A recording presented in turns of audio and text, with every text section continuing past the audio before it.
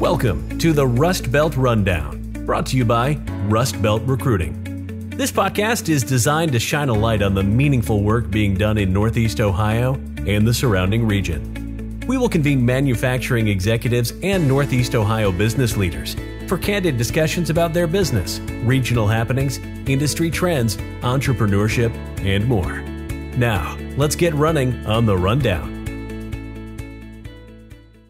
Okay, welcome everyone to episode 8 of the Rust Belt Rundown. I am your host, Paul O'Connor, and on this episode, we are joined by Bishara Addison. She is the Senior Manager of Policy and Strategic Initiatives at Towards Employment. Bishara, thank you so much for joining us today. How are you? I'm doing all right, and thank you so much for inviting me to participate. Yeah, we're excited to learn more about you and your professional journey and background and experience and all that good stuff. And obviously a ton about Towards Employment. But even before that, just kind of want to give you an opportunity to tell everyone how you got to Towards Employment. I know that this is your second stint there. So give us a breakdown of, your professional journey and how you got to where you are today. All right. So I went to George Washington University in DC for undergrad. But I'm from Shaker Heights, and I did 2 summer internships with Towards Employment, one in 2009 and one in 2010. I was specifically looking to do some work around reentry. So the way I think about reentry is when someone is returning from incarceration back to our community. And even though I have a political science background, I had an emphasis on criminal justice reform. I did my senior thesis on the impact of incarceration on the political power of neighborhoods. So I have a specific passion for reentry. And I just in 2009, I was home for a summer, taking some classes at Tri-C that could transfer over. And I was just looking for a place to volunteer, and I emailed every organization that had reentry somewhere on its website. And Jill Rizica, who is the current executive director of Towards Employment, she was the only one that got back to me. Wow. And she was just like, well, you can do more than just volunteer. Do you want to intern for me? So I had a chance to That's perfect. Yes, I was just like, yes, that's perfect. So I interned for her that summer. And then the following summer, I'd gotten accepted to a fellowship in Boston, but it didn't start until September. And I realized that I had post-graduation plans, but I hadn't accounted for the summer. And she emailed me and said, we actually have some money to pay an intern. Would you come back and intern for us? So I kind of fell into Towards Employment. And I would say that my professional journey is very much informed and shaped by my growth and experience with this organization. So I would say they kind of gave me my start at the intersection of reentry and policy. I have grown into a workforce development, workforce policy professional, but that actually that was lagging relative to my interest and passion for reentry. Towards Employment actually operates at the intersection of reentry and workforce development. So it's the perfect place for me. But that's how I got started. Awesome. Love it. Well, first off, I love GW's campus. I love DC. It's beautiful. But it's so awesome to walk around there. I've had a couple opportunities to go to some basketball games, and it's awesome. So envious of that, and always love visiting DC. But anyway, you spent some time engaged with a ton of organizations in Cleveland, including the Social Venture Partners, Cleveland Young Professional Senate, the Cleveland Foundation, the City Club, the Cleveland Leadership Center. I don't know if you have a social life, but this is all amazing stuff. Can you touch upon these experiences and how they played into your career? Sure. And I would say that these experiences are my social life. So with the Cleveland Young Professional Senate, I remember it was actually through Towards Employment. Towards Employment is just it weaved its way into my life where it's just such a significant element. But when I was interning for Towards Employment the second time, I've also worked for Towards Employment twice. This is my second time being on, paid staff. Yep. So yeah, I have 4 stints with Towards Employment. But Jill actually introduced me to 2 young women, one in particular who was really active in the criminal justice reform space, and actually now leads the Ohio Transformation Fund, which funds criminal justice reform efforts in the state of Ohio. So she introduced me to her, and then allowed me to represent the organization as an intern in some committee meetings with the County Office of Reentry. They host and support the Greater Cleveland Reentry Leadership Coalition. And that summer, the county was going through a transition to elect our first county executive. And there was an initiative to plan candidate forums on reentry. And it was that planning, it was really just four of us.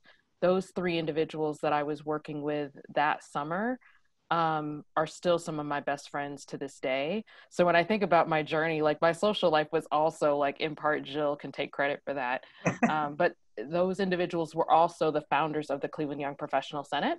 Got it. So that's how I got involved with that organization when I moved back to Cleveland after my fellowship in Boston. With the Cleveland Foundation, that was a function of a relationship that my parents, my dad and my aunt in particular, set up kind of informational interviews for me. And I ended up getting connected to someone on the African American Philanthropy Committee of the Cleveland Foundation. I did some volunteer work for them. And then eventually in the last couple years, I was actually asked to join the committee. And so it was through that initial like set of informational interviews that my parents had set up for me that I ended up being connected to an organization that I'm still very active with today. With the other groups, you know, I'm very civically engaged, obviously, and my friends are too. So, you know, I think of my professional, my civic life as kind of all one and the same because it's all about servant leadership. And there's so many ways to be engaged in servant leadership, whether you're engaged professionally, outside of work, just in your personal life. So for me, they all blend together.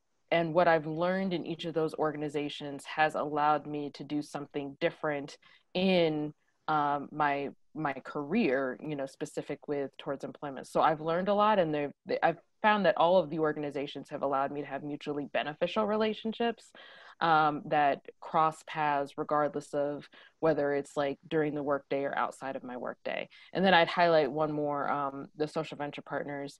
I served as a partner, and then I was on the board. I ended up doing a graduate fellowship in the last 2 years. So I had to take a step back from a lot of different groups, and that was one of them. But it was one of the organizations where I really feel like I learned a lot about what it means to embed equity in a philanthropic process.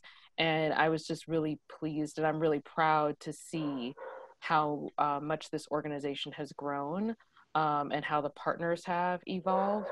So that was another one that I just, you know, love my experience there. But the one organization that I've stayed with consistently has been the African American Philanthropy Committee at the Cleveland Foundation. Got it.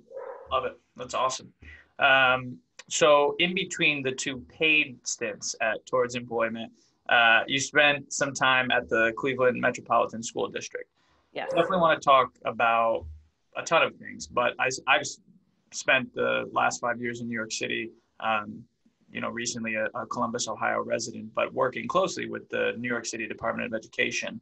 And I wanted to get your perspective on what are some of the hardest parts about working within a major city Department of Education. And just to make a distinction, I worked for the Cleveland Metropolitan School District. I was in the CEO's office, which is distinct from like a Department of Education. I was more just just referencing my experience, but then, yes, sorry, keep going. And I would say there's so many things that make public service challenging. And public service, when a child is at the end of every decision, makes it just so high stakes that I commend all of the folks who commit their lives to being in education. My dad had a 50-year career in education as a teacher and as a principal, and actually still volunteers with the Cleveland School District to this day in one of their elementary schools. And he's even doing like some of the virtual volunteering. That's great. So it's definitely a labor of love. I would say a couple things that make working in a public school district difficult. one, there's issues all the time, and the issues range. You might have an infrastructure issue, so a water main may break, and so you've got to deal with that. Then you have a parent issue. There could be a staffing issue. There could be a political issue. There might be a behavior challenge. There's stuff happening in the central office, and there's stuff happening in the over 100 schools that exist or funded and supported by the Cleveland School District. So there's something going on every single day in every part of the district. And that's because it's an organization driven by people. So it's not like, you have staff that are working on a machine and they, clock in, clock out.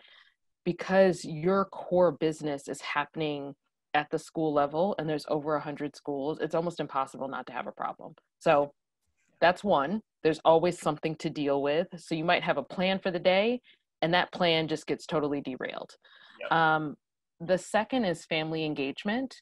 I think in communities, urban communities where there's voter suppression and disenfranchisement, it's very difficult to engage families for a number of reasons. Some, it's just apathy, and that's its own problem. But others are, you have parents that work 2 jobs, and so they don't have the privilege of being able to be active parents in the school district. And that's not their fault, but it is a problem.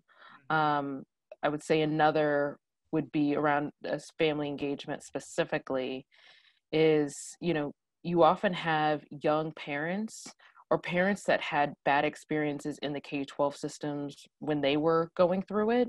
And so there's a resistance and a jadedness about the education system. And that's because of their own bad experiences, which as a child, that was to no fault of their own, but now it's playing out generationally. And there's also a lot of family mobility. So families move around the district.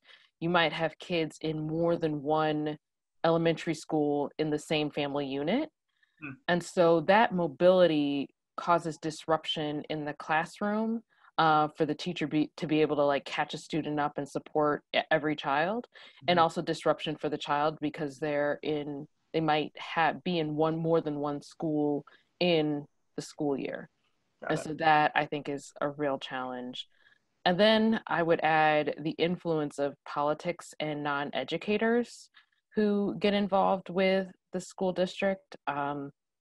Even though we can talk about, change management and the need for talent development at all levels of any school district, but the folks who are in leadership actually have, and I'm specifically thinking of Cleveland, really do know what they're doing because they had been educators in the past or have a lot of experience in the issue area that they're in.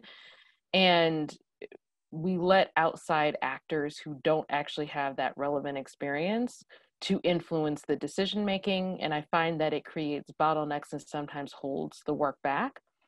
It is the work though, because when you're dealing with public funding and issues that impact, so being able to have a talent pipeline from the school district means that whoever is coming out is going to impact another ecosystem.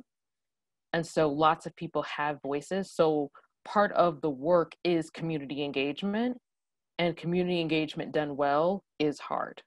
So I would say those are some of the challenges. Money is always an issue. And that we have an unconstitutional funding model in Ohio, and it disproportionately impacts, in a bad way, urban school districts.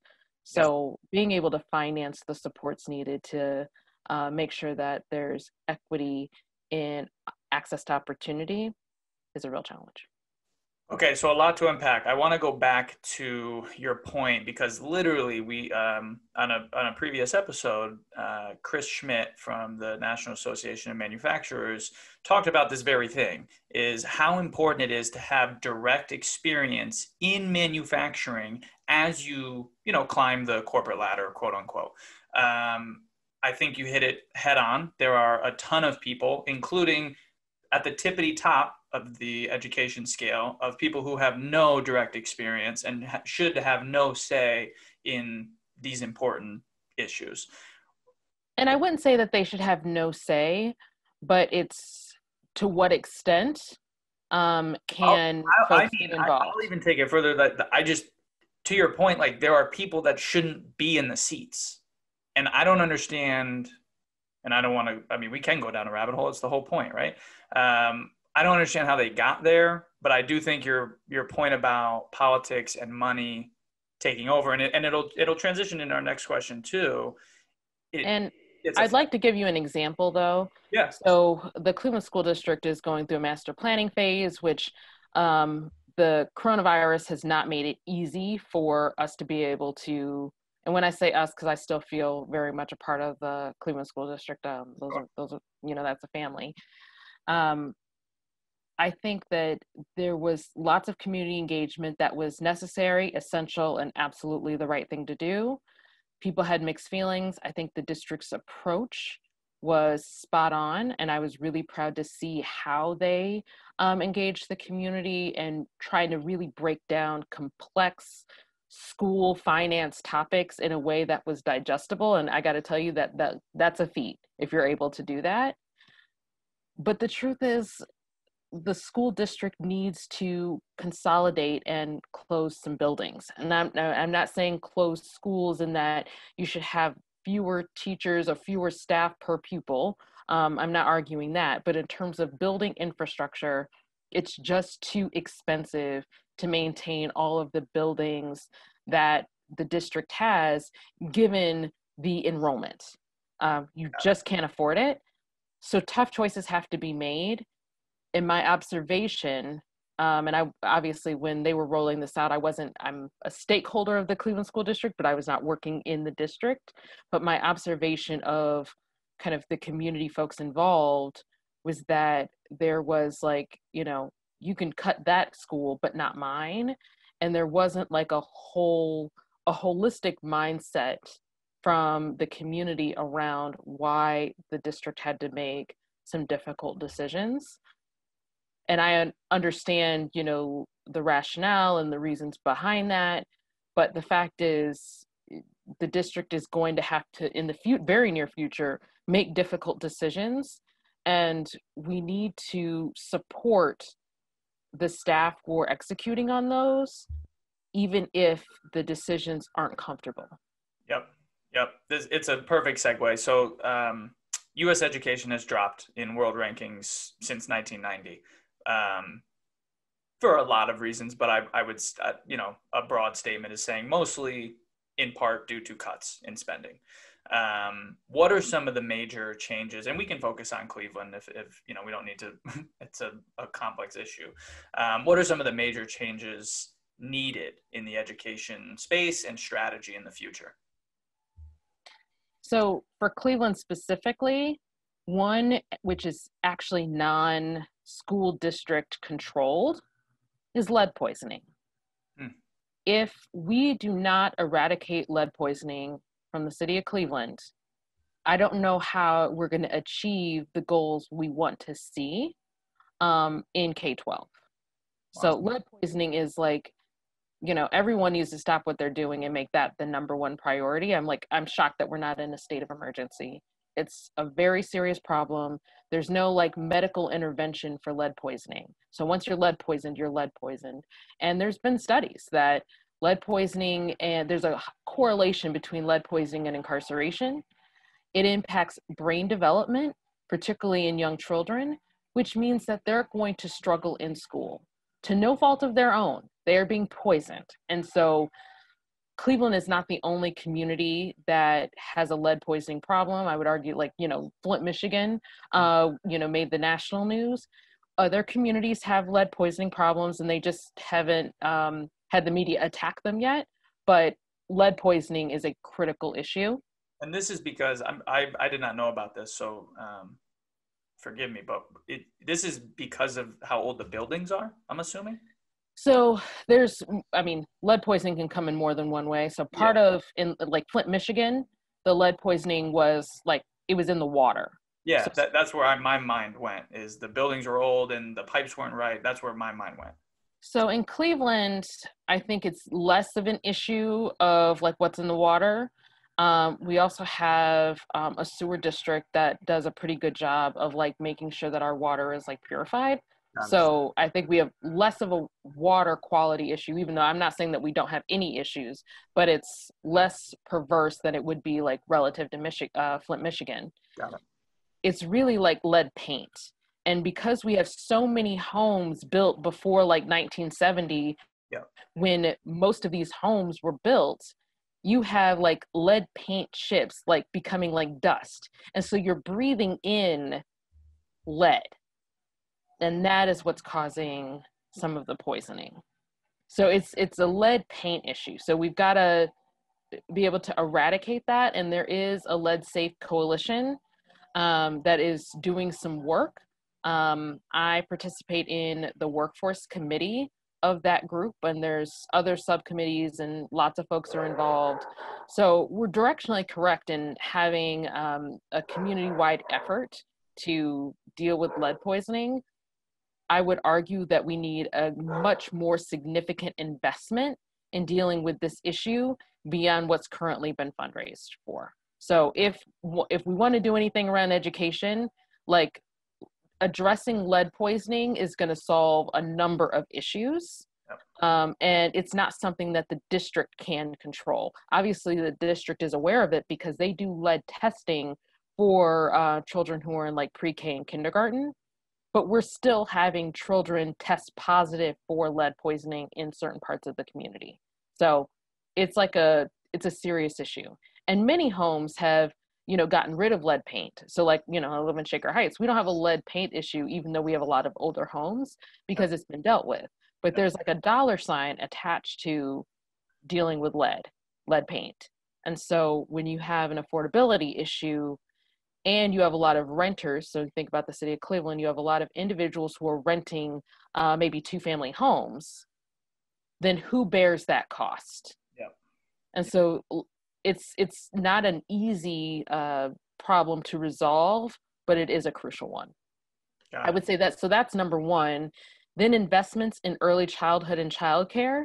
And I think about childcare, it's such a complex policy issue. So I'm fascinated by it and also disturbed by the lack of quality childcare. So we have a childcare quality issue in terms of like staffing and talent. We also have a talent pipeline issue. So the individuals going into that field, part of it is you need more education for low wages. So it's one of the lowest paid industries in the state of Ohio. So one, you have to deal with compensation, and you have to make sure that those individuals you have a pipeline of individuals who are being trained. You have a facilities issue. So there's an infrastructure element to it. And the other reason why it's so important from a workforce development standpoint is that it's also a work support. So if you want people to go to work, you have to have robust childcare options in your community. And so, depending on where you live, the options are either not quality or not available.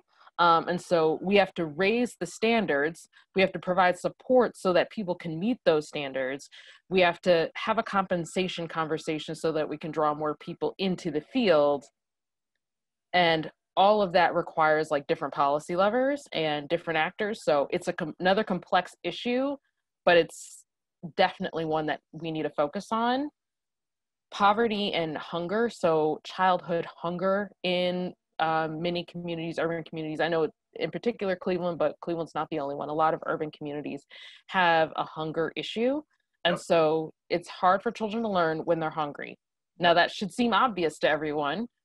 When you're hungry, can you focus at work? When you're thinking about lunch, you are not paying attention to what's going on, or you're already on to the next. I'm thinking about, having lunch and planning that. It's the same thing with kids, except worse. Kids need nutrition to be able to learn. Yep. And then the last thing I would say in terms of changes for education is having a STEM focus. So STEM exposure in middle school. and STEM exposure to, like, I'm talking about careers. So like you can have project-based learning. I think young people need to see themselves in different industries. And we can contrast like the difference between healthcare and manufacturing. In healthcare, you know what a doctor does because you go to the doctor. So you see what a doctor is doing. But in manufacturing, a good number of manufacturing facilities are not necessarily like your neighborhood, healthcare center. You're not getting a shot there. So it's just like a big building, and it's what's happening inside is invisible to the public. And so you actually, it's hard to picture yourself working in that kind of industry if you don't have exposure to it and you don't see how what you're learning connects to that work. And that exposure really needs to happen in middle school, like way earlier than high school. We need to begin exposing children to those options so that when they are in school and they're learning math for, IT or manufacturing or construction or or engineering, they understand why that math has value in their career.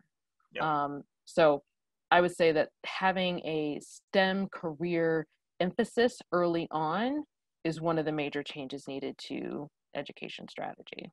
Got it. Okay.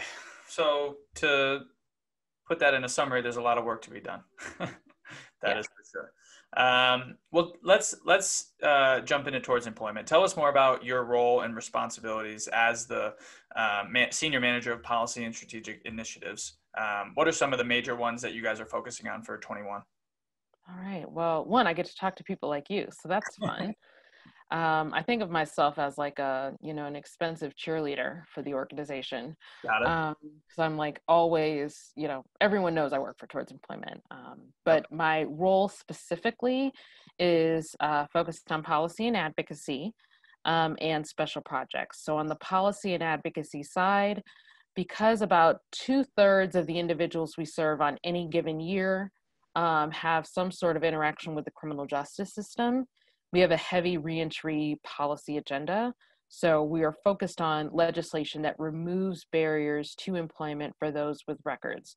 So that could be focused on fair hiring, which often people call it ban the box. I prefer to call it moving the box because everyone has to do a background check. So like you're never going to be able to avoid the background check process. Sure. It's just being able to share your experience before someone judges you by your past, which is important. Decriminalization of drug possession offenses. There's a bill in the State House now, Senate Bill 3, that would reclassify F4, F5 drug possession offenses as misdemeanors. The bill is currently not retroactive, which is a problem. And I don't know if anyone's been paying attention to this election cycle, but there's been a number of states that have either legalized marijuana, decriminalized marijuana, and have restored voting rights. So there's a movement towards, creating more policy that is inclusive and supportive of individuals returning. But I would argue that like Ohio has a ways to go before we're there. And as someone who works in workforce, I also want to be clear that legalization and decriminalization does not like change the fact that when you work in certain industries, particularly manufacturing and construction, you really need to not have any active addiction or an active use. Sure. Because it's dangerous, not just for whether or not you pick up an addiction, but when you're working in an industry with lots of heavy machinery, sobriety is really important. So just to call that out. So I support decriminalization and legalization, but there's also a rationale for why certain industries are stricter than others. Sure. For sure. So that would be part of our agenda. We're active with the National Skills Coalition. So we have some funding to think about supportive service policy in the state of Ohio from the National Skills Coalition. And this is an organization that convenes workforce development organizations like Towards Employment, community colleges, businesses, workforce development boards together to think through skills policy. It's a nonpartisan organization. And so at the federal level, I will engage with the National Skills Coalition. At the state level, we also have some engagement with them around workforce. And then in terms of special projects, I'm the lead in my organization for thinking through racial equity and how we embed that. We have hired some consultants, the Equius group, to be able to help us think through some of our racial equity ideas and how we operationalize them.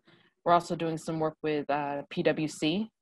They're helping us with some of our diversity and inclusion efforts. So the REI work that takes up some time. And then we are building out an alumni network. So that is thinking through how we better engage those we have served in the past, either re-engaging them or developing programming that they would benefit from. And the guiding principle behind the alumni network is really how do we have a continuum of social capital development when we think about what are the elements of economic well-being. And it really is making sure that people are employed, social capital, and then opportunities to learn. Those are like the three pillars. And Towards Employment does two of them really well. And so this third arm around social capital is where we want to beef up. And then I also represent our organization in a number of different community initiatives. So I sit on NOACA, which is our regional planning organization. I sit on one of their community advisory councils.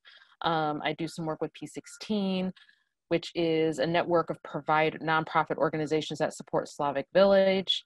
I sit on the Greater Cleveland Reentry Leadership Coalition. I co-chair their advocacy committee. So I represent the organization and I find ways where we can add value as an organization to these different initiatives. I think that's mostly my job. Okay. Yeah. So you're busy. That's amazing.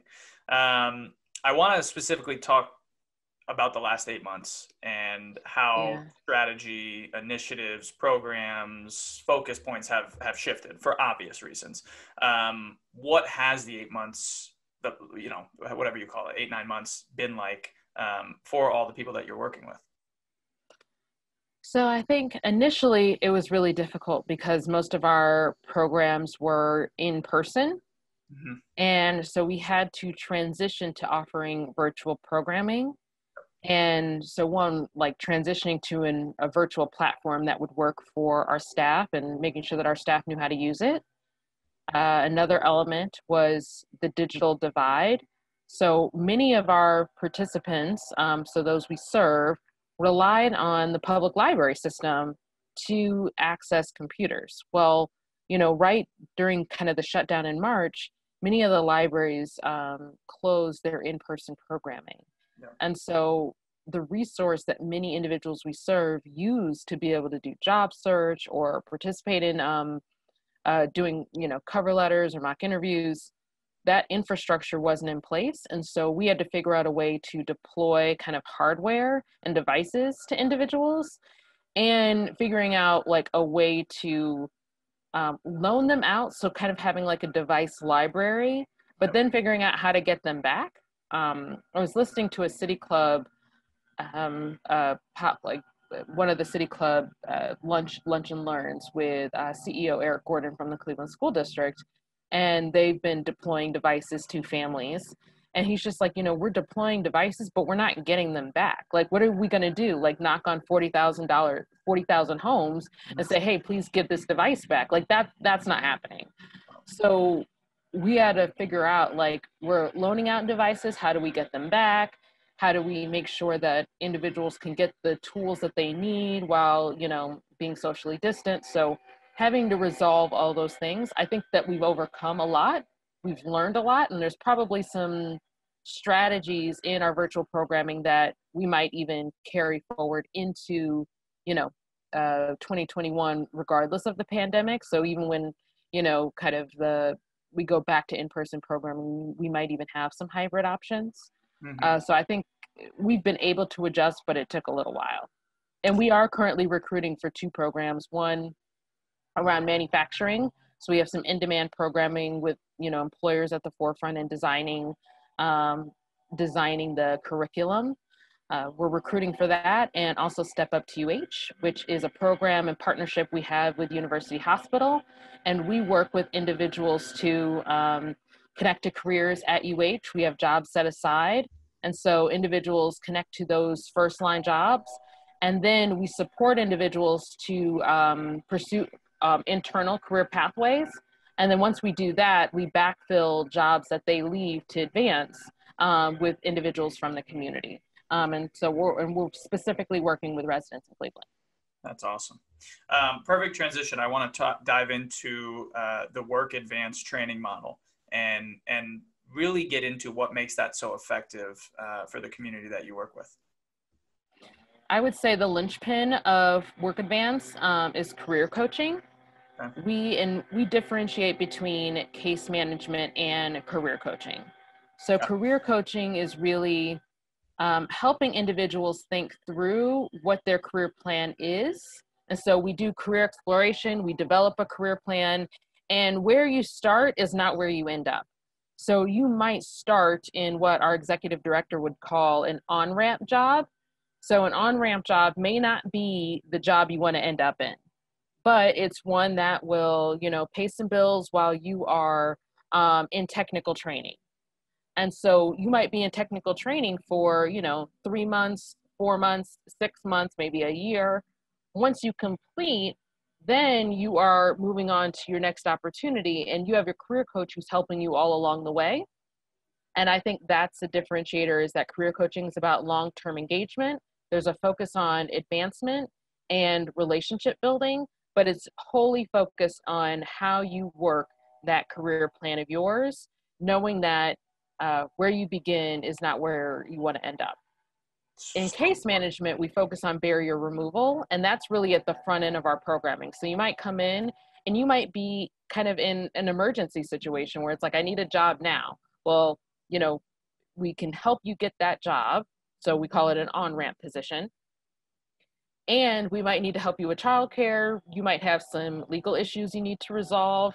People might have warrants out for their arrest, or they have some civil issues that need support. And we actually have legal services that directly support the individuals we serve.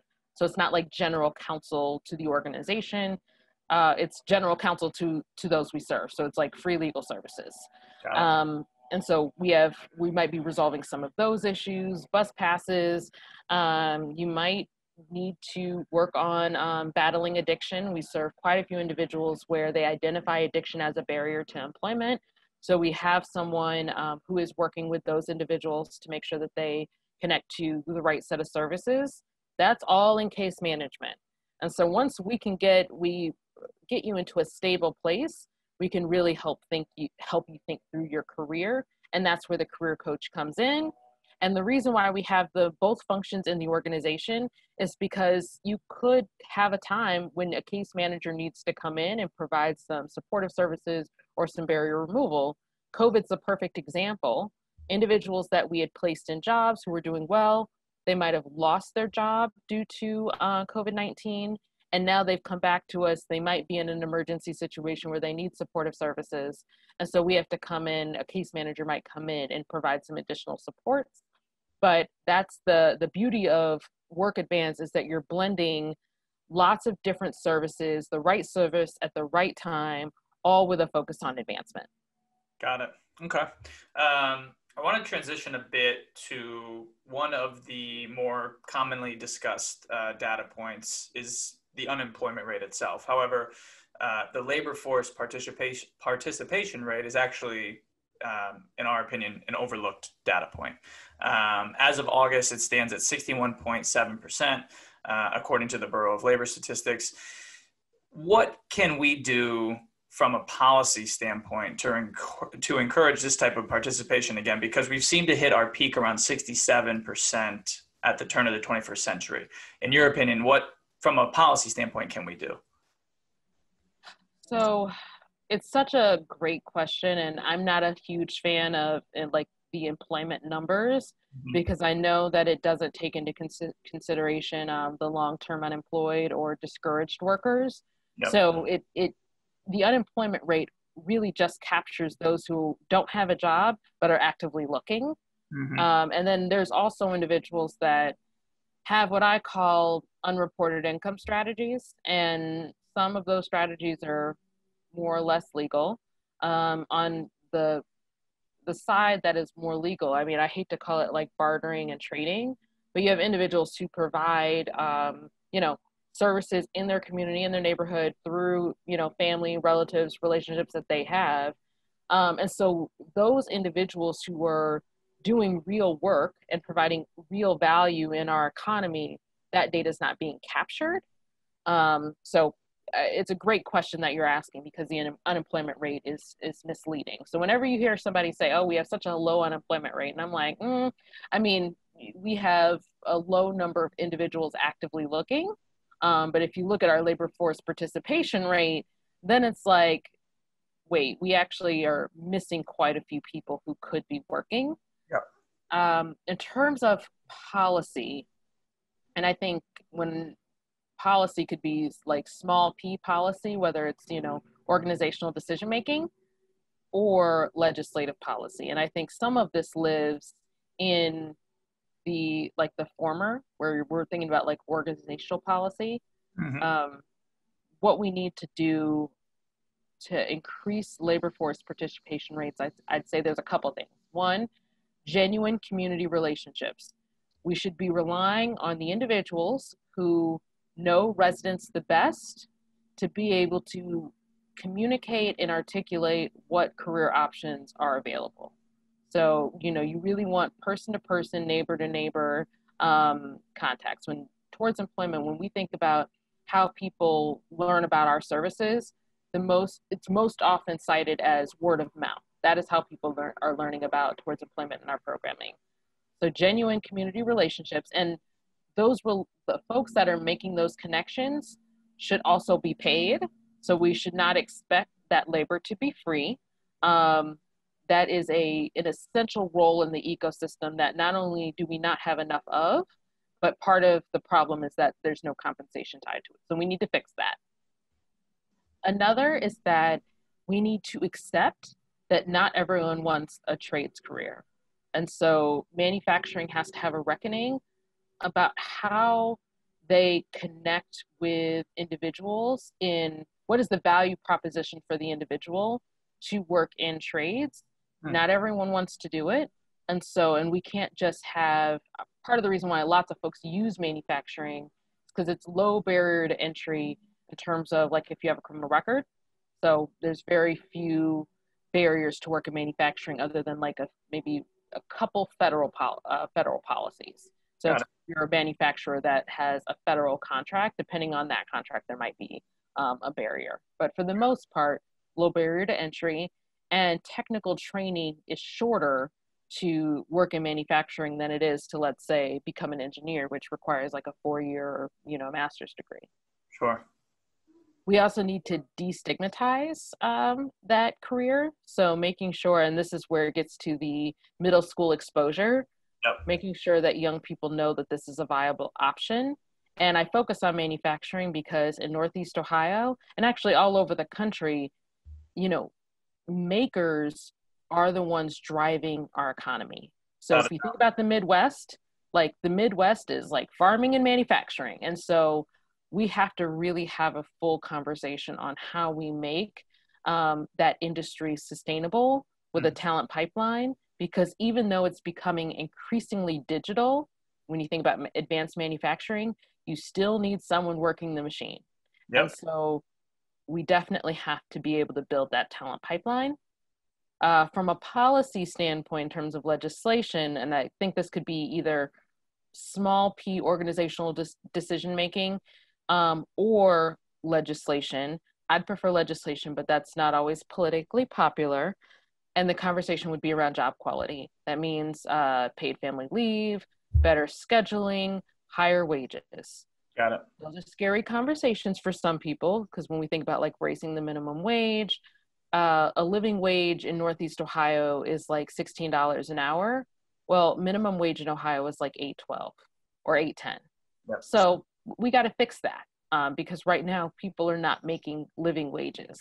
They shouldn't have to work 2 jobs to be able to provide for their families. So job quality can be legislated, and companies can just make decisions that embed job quality. And you'll always hear, you know, employers say, the most important thing I need right now is soft skills. And I can speak more to my feelings on soft skills in a minute. And I'm like, no, you don't. You need someone with like, you know, real skills. Like if you're working, if you're a welder, like you actually need to know how to do that. And part of their issue around soft skills is just like, I need someone to show up on time. Well, if you live in an urban community where there's been a disinvestment in public transportation because we don't fund that at the state level, and you want to be able to make sure that individuals, you know, can get to your, let's say, plant, which you've located in a community that is far from the individuals who are willing to work for your wages, then we've got an issue. And then you wonder why divide attendance issue or a tardiness issue. Well, one way that you can do that is, you know, microtransit solutions. Have you considered, instead of like paid parking, a microtransit solution to make sure that your workers in certain communities can actually get to your plant? Or have you considered just locating in an urban community so that people have, you know, less travel to access? Yep. So I think there's a responsibility of employers to account for what barriers people have that are just a function of like, I don't necessarily have the professional behavior determined by the dominant culture. Yep. So I'm not saying that's the right behavior. I'm saying it's behavior determined by the dominant culture. What role do employers have in helping people meet those expectations? Because right now the expectations, I'd argue, are unreasonable. Yep. So that, again, we could legislate that. And then technical training, but not technical training that, you know, we have so many free programs, but it's not actually free. There is a cost to being in a no cost program. It's called not being paid, because while you're in a program, while you're learning all day, you're not working. There's a trade-off. There's a cost to it. The cost is your time. And we need to value people's time and their decision to use their human capital or their intellectual capital to be in the workforce. And if someone is training to earn or training to be in a particular industry that, you know, we need to have a strong talent pipeline, we need to have a dollar sign on that so that families can survive while they're in that training. So you can call it earn and learn, pay to learn, apprenticeship, like whatever you want to call it. Mm-hmm. Paid work experiences, like, you know, there's all sorts of terminology we can use. Either way, we need to make sure that people can pay their bills while they are learning to be a part of the talent pipeline. And so I think those are some clear things that need to happen if we want to be able to increase labor force participation rates. And that is separate from, you know, digital access, which that's a whole another conversation. You could do an entire podcast on the digital divide. The distinctions between soft skills, professional skills, and technical skills. And I'd say that's arguably not public policy. Those are sector decisions. On-ramp jobs, which some people call bad jobs, I would say are jobs that have less job quality, lower wages. And there's a role for them in the ecosystem, but how can those jobs be married with technical training so that individuals can work and learn at the same time? But that also means that there has to be planned turnover and cleaner scheduling so that individuals can do both. And so again, organizational decision-making. And we have to figure out how to deploy learning in a virtual environment, because, you know, this may not be the last pandemic we have. Mm-hmm. And so adaptations for how you scale rapid reskilling is another big challenge. That's a whole nother podcast. It sure is. And actually you might want to follow up. There's an initiative right now called the X Prize, and it's the Future of Work Grand Challenge, and New Profit is the organization that is kind of like organizing this national competition. And so in a, like, you know, maybe 6 months to a year, there's going to be a number of tested ideas around the future of work, and they're focused on rapid reskilling. So that's something that people might want to look into. Got it. Okay. Well, look, first off, that was amazing. I have a distinct feeling that you're going to be our first recurring guest. We're probably going to need to have you on again to talk through. I'd love that. More in detail about everything that we just talked through. But we didn't get into the digital divide. We didn't really get into the rapid reskilling. So I actually do want to probably have you on again, maybe in a month, a couple weeks, and just do a little kind of overview of what we talked about, and then continue talking about other important topics. But before we get you out of here, we talked a lot about politics and legislation and policies. Are we going to be able to vote for you soon? Are you running for anything soon? Or are you staying out of it? So I am not running for anything soon. I'm always looking for ways to add value and play my role in the ecosystem. And, I'm 32, so I'm still trying to figure out what my role in the ecosystem is, where I can be the most helpful. So if I'm called to serve, I'll certainly be open to it. But I don't actually have political ambition. So in other words, I'm not interested in being a career politician. So I'm interested in helping residents in Greater Cleveland participate in our economy in such a way that they don't need to work 2 to 3 jobs to make ends meet, and that we stop criminalizing poverty. Mm-hmm. And there's lots of ways to accomplish that. Politics and being an elected official or working in public service as an administrator are all pathways to being able to resolve that issue, but they're not the only ones. So I'm open to exploring any and all pathways to solve for those problems. But I don't personally have like political ambition, but it's not like I haven't been asked before. So I have to think about it. All right. All right. Well, we'll end on a fun one. We always like to highlight some Cleveland restaurants or local businesses. And this can go one of 2 ways. What is your favorite restaurant in Cleveland? That can be one. Or since COVID, maybe what is your favorite, carry out or delivery restaurant since March? Oh, man. Or you can do both. Up to you. Yeah, because I don't have just one. You can do multiple. That's fine. So like my favorite like carry out restaurant, which prior to the pandemic, I like definitely ate in, Saffron Patch. I love Indian food. Okay.